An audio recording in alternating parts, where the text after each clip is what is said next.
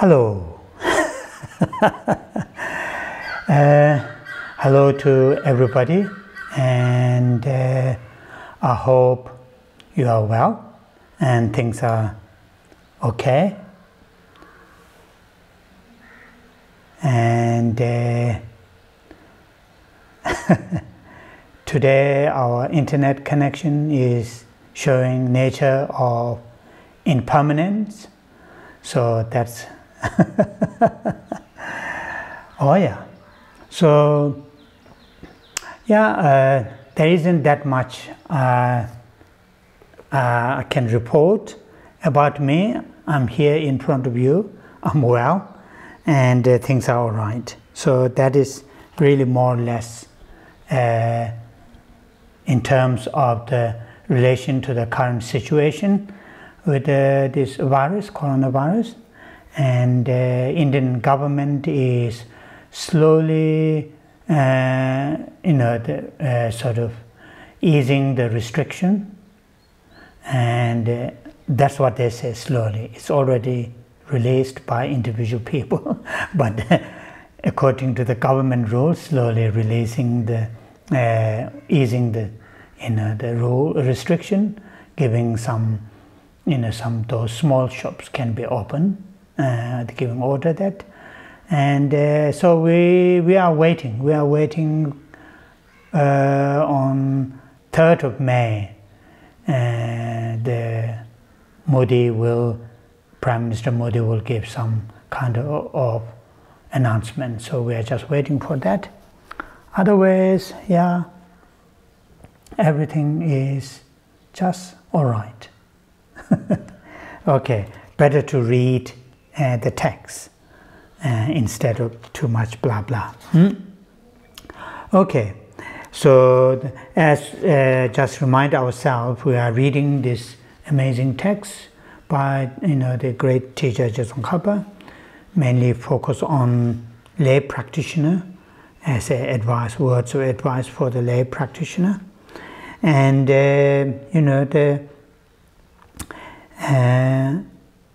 our reading today, we will start from verse 6. We finish up to verse 5. And first 2 verses are praising to the goddess Tara. Then the next verse, verse 3, is briefly explaining, what kind of potential that we have as a human beings, internally and externally, something that great things that we can do, and we have this great potential, technically called precious human rebirth. And then the 2 verses that we read, the one verse we read last 2 days ago, and the other verse prior to that. Those 2 verses are very much, explaining this, precious human rebirth will not last forever, and that is a connection to the nature of impermanence. Can you hear the noise? So that is those birds which I was talking about, and they sit in one of those coconut trees. And somehow today I noticed 2 pairs, haven't gone today seek their food. I don't know why. Usually they go during the day. Around 6 they fly. They have a big wing. They fly, and they make, just before they're flying, they make big noise. Then they all go together. About 6 pairs. They all are in a pairs. And today 2 pairs somehow, whatever the reason, so they make this strange noise. So just ignore that. It is not my noise. And so that's the nature of impermanence, and that is explained relation to this human body, human life, which has tremendous potential. If we want to do something not just useful to ourselves, not just useful to right here and now, something useful, meaningful to ourselves, and also meaningful, helpful to many living beings, not only at this time, but also for many, many generations to come, or from the Buddhist point of view, many, many lives to come. And that precious human life is explained with the nature of impermanence, and that means the death is definite, when the time of the death is indefinite, and those are explained. And also yesterday briefly touched the last line, saying that those our actions or activities of our body, speech and mind, either they are constructive or destructive. They all have results or consequences, and those results or consequences will not going to completely vanish, or completely not going to vanish, not going to lose. We will experience one way or another, one time or another. We will experience those consequences, and the consequences will follow like the shadow of our body. When we go, shadows follow all the time. And in other words, all the virtuous or non-virtuous actions, individually and collectively, that we create or commit, they all have consequences, and these consequences results, one way or another, we have to experience, never going to be vanished in a thin air. So that is the more or less summary of so far where our readings. So today's reading is verse 6, and this is to do with, as I briefly mentioned the other day, the text is written by a great Buddhist teachers, and at his time in Tibet, 14th century, the majority of Tibetans, I think 99.9% are Buddhists, and so his audience is, I think, mainly focused on those lay Tibetan Buddhists, and that's something also good to remind ourselves. So I mentioned the other day, some of the points are not necessarily relevant or not necessarily agreed by the people who are non-Buddhist, but then that's how it is. So this verse that we are going to read today, it has a continuation of the previous verse, that is in relation to those our actions and their consequences, and then that is really continue that subject. So in a quotation mark, from bad will come the long and the unbearable pain of the three realms. From good, higher, happier realms, from which to swiftly enter the echelons of enlightenment, and that's within, those lines are within that quotation mark. Notice and think upon it day after day. So that is really talking about those consequences of those actions, our activities of the body, speech and mind, consequences. Those constructive actions, will bring forward, or will, bring the result of what you call the enjoyable, the joyful, happy, fulfilling. And those destructive actions, will bring, the what you call the, unpleasant, painful, unbearable, and so forth. But these are not that kind of, cause and effect. Pleasant, constructive actions brings, the positive, pleasant, happy, happiness, joyfulness. And on the other side, this is not created by the Buddha or Buddhas. And these are the natural law. The natural law. Although we try to nowadays we try to play with the natural law, like genetically modifying things, cloning sentient beings, and doing so many things. Those are the exceptional cases. The natural law, is the how things and events are evolved naturally, naturally in the sense, not deliberately interfering by agents, by humans or whoever. So that is how the ancient Indian spiritual traditions strongly respect that kind of natural law. It is not just Buddhism, it is not just Buddha or subsequently Buddhist teachers talk about how important to understand that, first of all, our actions have consequences, and the consequences follows according to the actions.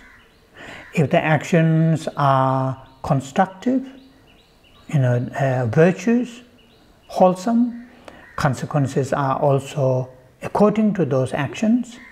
And if actions are unwholesome, unhealthy, destructive, then the consequences of those actions are also according to those unhealthy actions.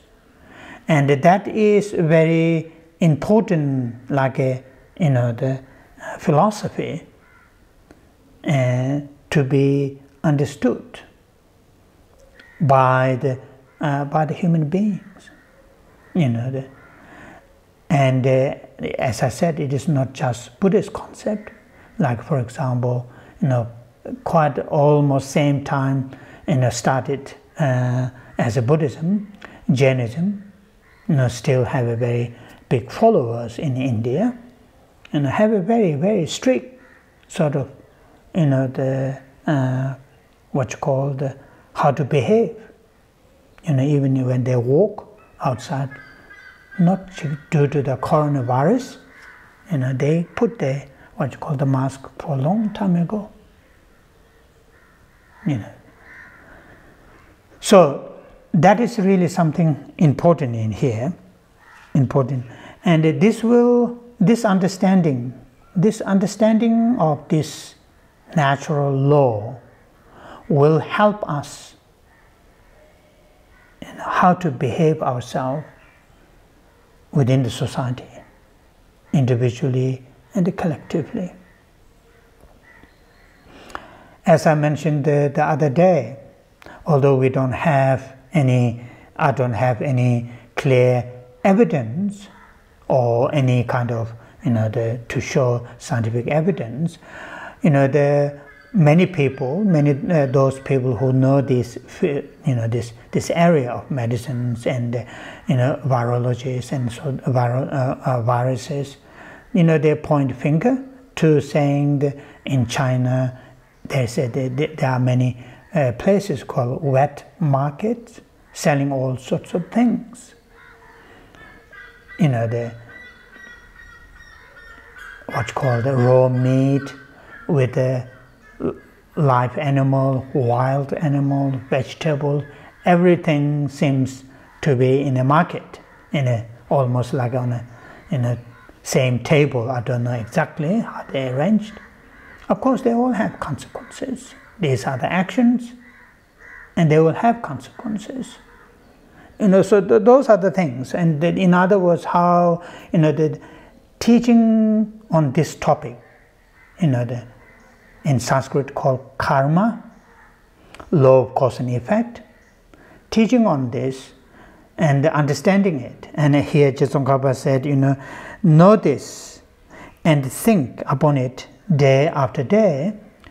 It is not just, to cause fear or panic or scaremongering. That's not the point.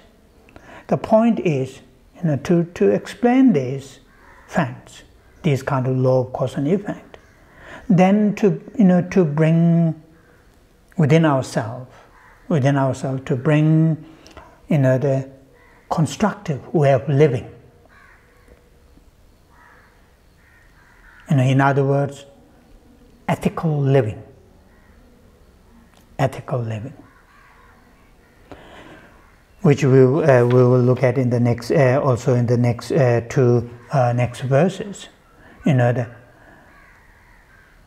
main purpose, the main reason why Buddha and subsequently Buddhist teachers and also those non-Buddhist great teachers talk about this law of cause and effect, karma, is really to have a constructive way of living. Whether there is a CCTV or not, because these days, we try to put CCTV everywhere. That is not good way to live ourselves in a more constructive way. We need to put CCTV in here with this kind of understanding of law of cause and effect, karma. I remember I said this several times, and that's part of my culture shock, and I still remember very clearly even the person's name. In the early time when I was in UK, I think that might be 1997, 6 or 7. As you know, the English, they are crazy with their national football team when it's come to, within the competition within the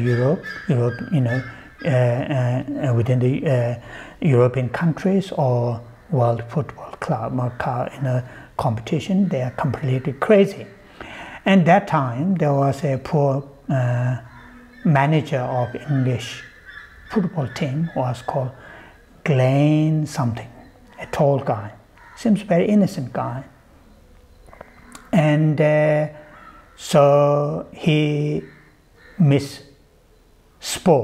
He talked about karma. So next day he was completely ridiculed by all the newspapers, and I think after a few months he has to leave. Just talking about using that term, karma.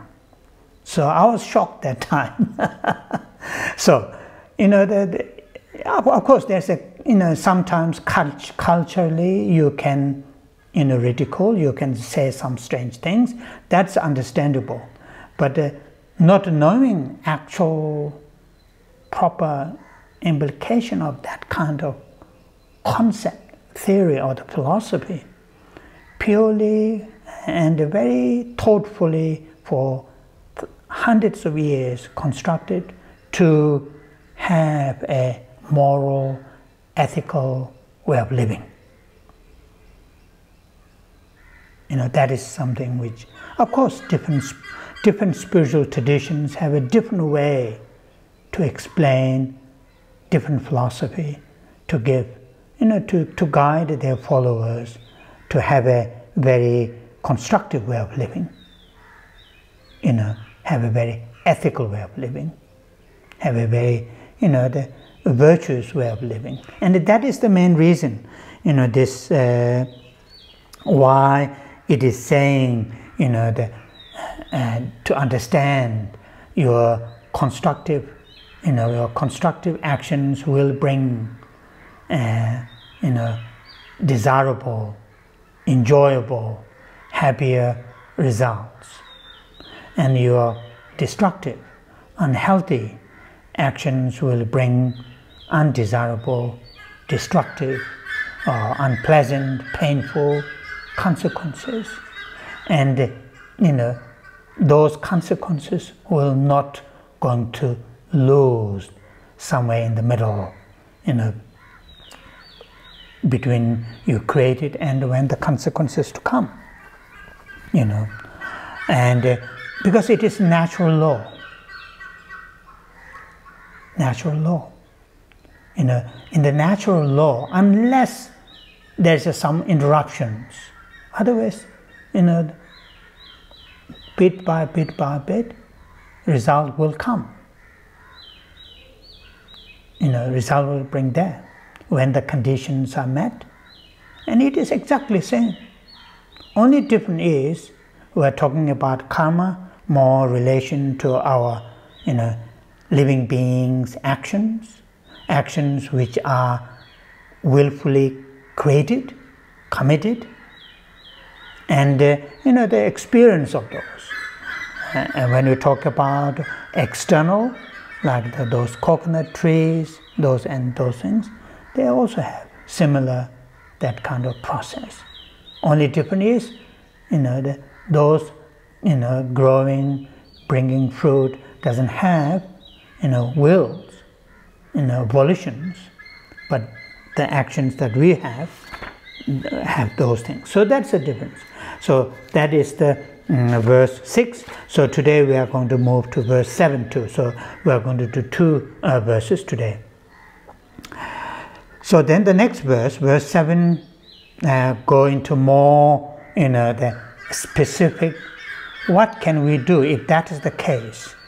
If my actions, positive, and negative, have those consequences, then how should I sort of model? How should I structure my life as a layperson? And this is what here it comes.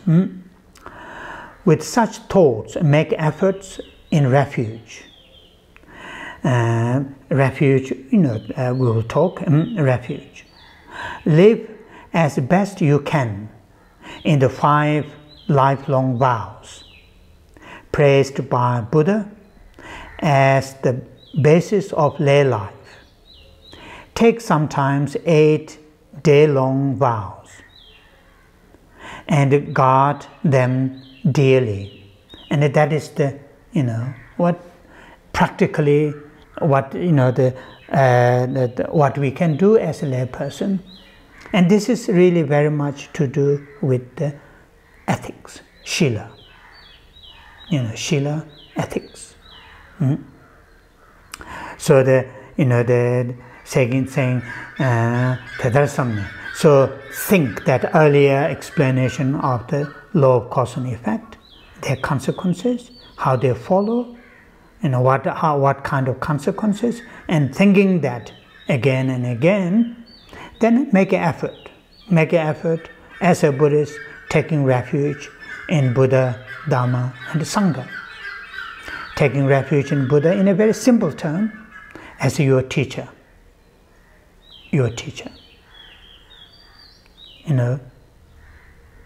Mentor, guide you, teach you. Take refuge in Dhamma as an actual something that you can do.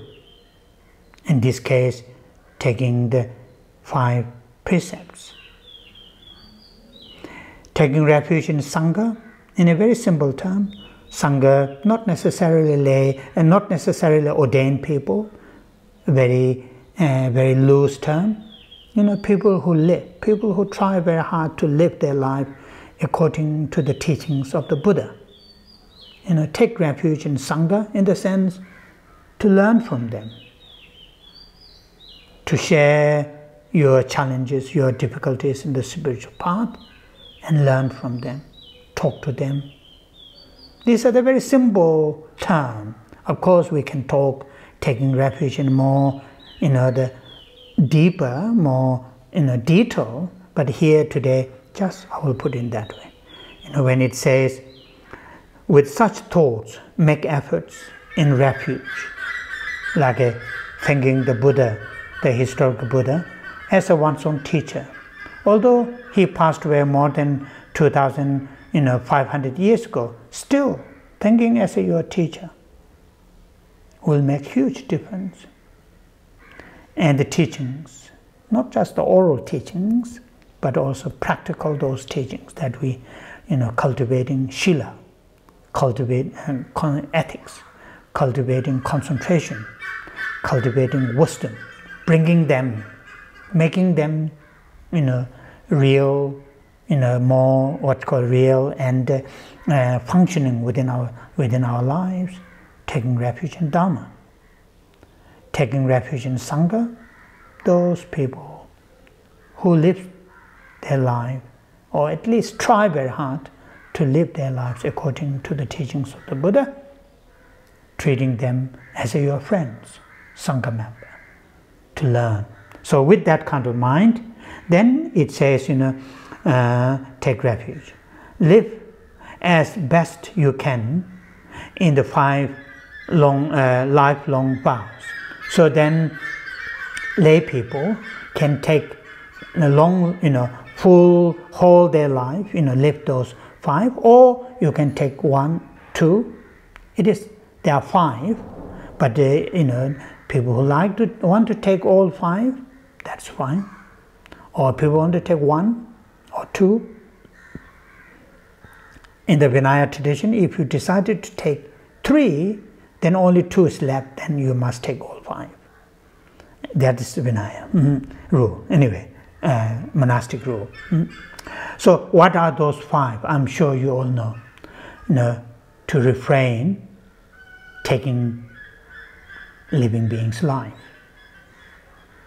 Particularly here refers to, any kind of life, particularly those, human lives.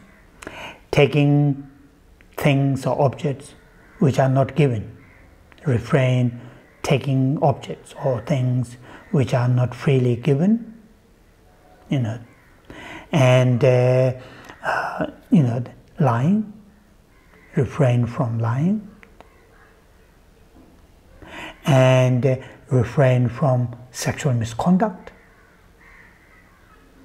and refrain from intoxicants, using, alcohol, drugs, apart from medicines. So those are the 5 lay vows.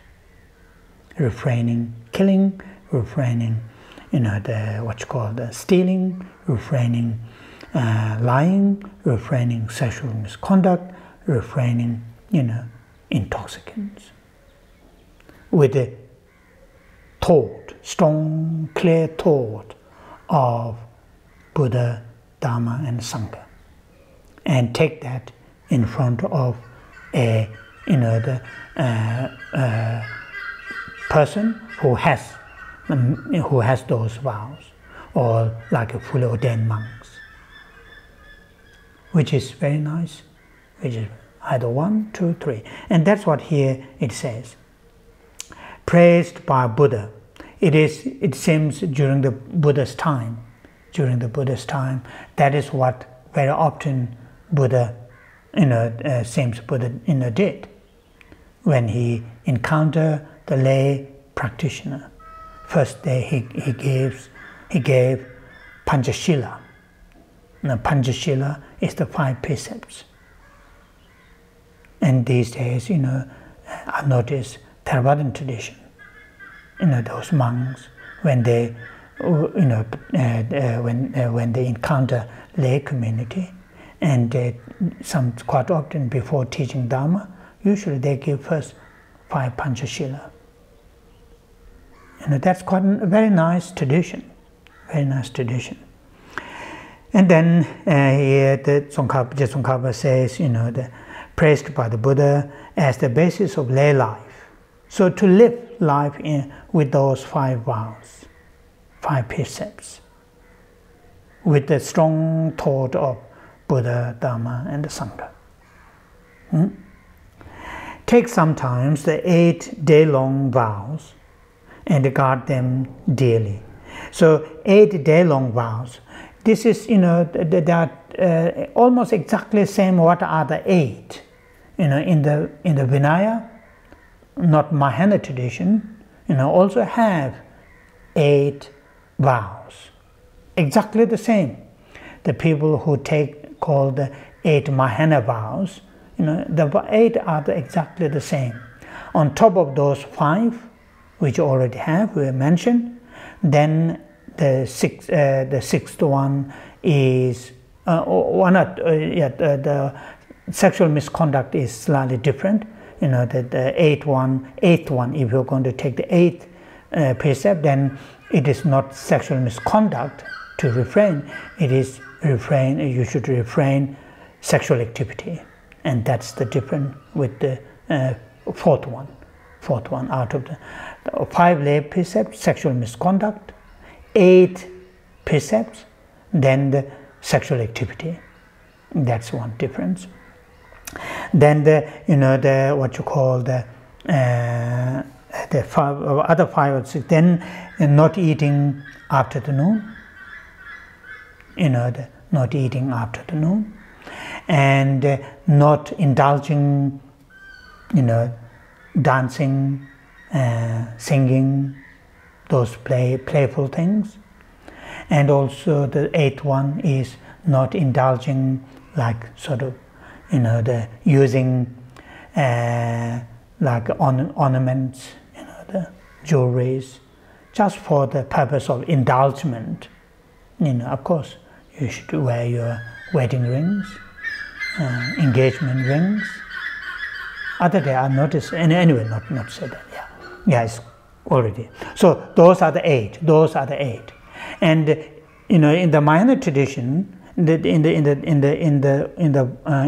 Vinaya tradition, those 8 also should be taken from a person, and those mainly those ordained people.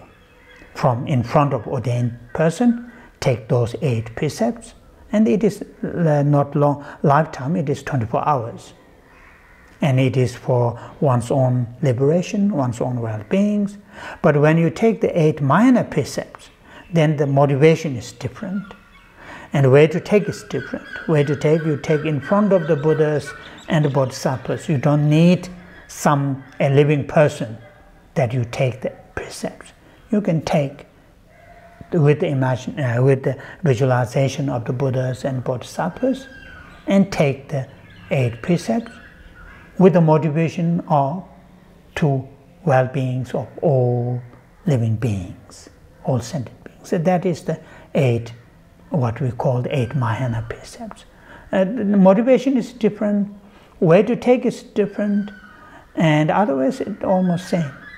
Time is 24 hours, otherwise almost same. There may be slightly different here and there, others. So that's what here Geshe Tsongkhapa has said, and guard them dearly. Well, once you have taken the precepts, then keep the precepts. If you take 8 minor precepts, then during that 24 hours, physically, mentally, verbally, keep them pure. If you take lay vows for a long lifetime, 1, 2, 3, or all 5, then try to live with those vows as pure as possible. And that's what Geshe Tsongkhapa suggests to the lay practitioners. And this is what I mentioned, meaning of Shila. Shila, or ethics, is the foundation. It's the foundation.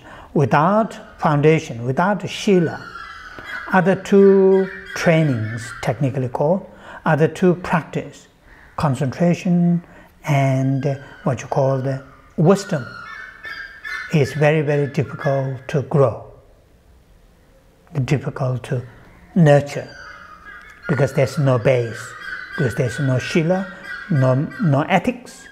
Although they all support each other, but there is some kind of, structurally there is some kind of which one is priority in the early stage, and then move to. So those are the. Okay, now that is the Tsongkhapa's reading, and now I'm going to do the So now we are reading this one. That is the what you call the Tara. Dolma, liberators. Liberator in this context, our reading from 8 fears, and all 8 fears are very much our internal, the thoughts and emotions, and the first and second we already have done. The first is negative pride, negative pride, and that is more like emotion, also may have thoughts. And the second, which we read last time, was the what you call the ignorance. So the first one is illustrated as a line, second one is illustrated as a what you call the elephant, and so that is how it is. So today's reading will be the third one. Tsume yeje lungi kulwale, nyeje tudin tikbe lungilna, gewe naksal sebe nubachen, sekbe nubachen, shedang me jikba tyabdusa. So today the fear that we would like to be free from is what you call the shedang, what you call the not anger or my words are going away now. Shall we just say first anger? It will come. Anyway, my term is not coming. So shall we just say anger for the time being? There's another one. Yeah, it's not coming. So it is illustrated as a fire. So the scenario, or the scenario is created in here. Tsulmen yije lungi kulwale.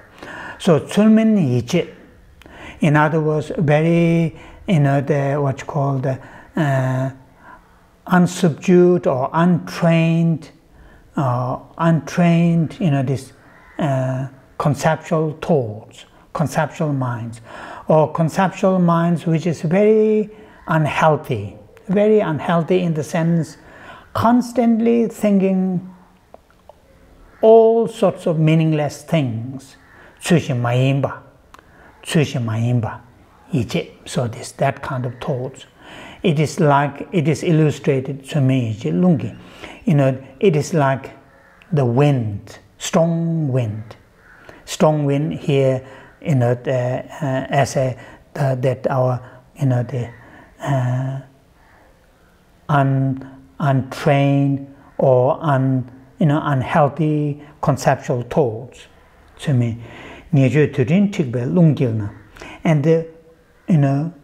that wind of that untrained, the conceptual thoughts, the sort of create a sphere of, the like our actions which activities, our behaviors, like the very smoky, can't see any further, very smoky. Nyeju means, the unhealthy actions, unhealthy behaviors. And these unhealthy behaviors are like the very smoky, for example, early this year when there were big fires in Australia, firefighters can't see any further than a few meters because of the wind, smoke, and all these, can't see any further. So like that kind of scenario.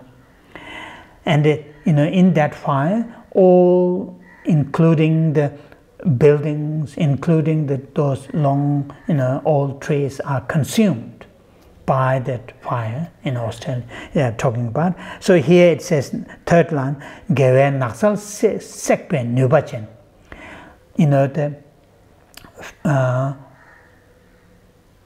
what's called fueled by the wind of these untrained conceptual mind, and act with these non-virtuous actions, which are like in the middle of a very big smoky atmospheres, and these will consume the entire virtues, like the big forest of virtues is consumed by this fire, which is like the fire, the Shetang Meijigba. So the anger, hatred, that's what I'm looking at earlier, the hatred, the hatred like fire which consume these virtues in a jungle, entire the jungle of the virtues, in a sphere of smoky, that bad actions, unhealthy actions, which are driven by, which are fueled by those conceptual thoughts, conceptual minds. So, and that's what he is saying. May I protect from that hatred, like fire, which consumes all the virtues. And that's what here, this third, the fear that we request to be protected.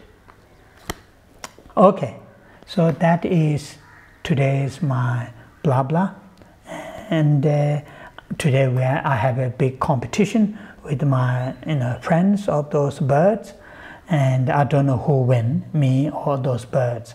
They are very noisy. Oh yeah, okay, and thank you. A little bit shorter, but this is the right duration which I like. And thank you for listening, and keep well, keep safe, and keep well. Thank you.